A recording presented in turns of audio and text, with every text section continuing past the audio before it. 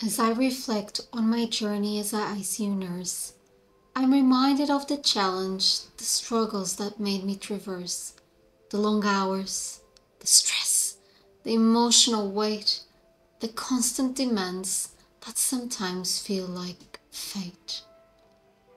As a nurse, I remember the patients who touched my heart so deep, and the ones who didn't make it, who I always weep. But I also recall the moments of hope and of light when patients' health improved and they won the fight. Their trust and encouragement I will always cherish. My colleagues, patients, family, mentors, and friends help me flourish. An unending gratitude for their support along the way. Their belief made me the nurse I am today. Still, I can't overlook the bias and the disregard, the hindering growth and scarce chances to move forward, the low pay, the lack of value that made me want to deflect from a professional I love and I once thought perfect. With a heavy heart, I opted to go. From the pay I received didn't rightly show the skills I developed, the care I convened. Without change, to our jobs will be swayed.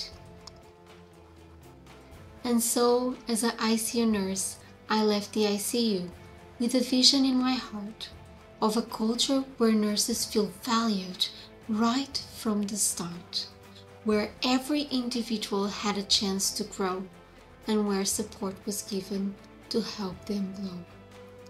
As a nurse, it's important to note that we are not heroes, not angels, but skilled professionals who provide care that untangles. We work tirelessly to ensure the well-being of our patients in need, and we deserve respect and support indeed. So while we honor our work and contributions to society, we must also acknowledge our humanity and need for clarity, and create a culture where nurses can feel valued and seen, and where we can be our best selves, living out our dream. Our presence in health systems at leadership levels is scarce, though we're key to shaping policies with a focus that truly cares. By amplifying our voices and granting us representation, we can help forge a health system with stronger foundation. It's time to recognize the value of our contributions and to provide us with the opportunities for our ambitions, to create a culture where our voices are heard and where we can lead and help to chart the course forward. So let's break down the barriers and the walls that divide and create a culture where nurses can thrive, where leadership is diverse and represents all, and where we can lead and have our voices heard loud and tall.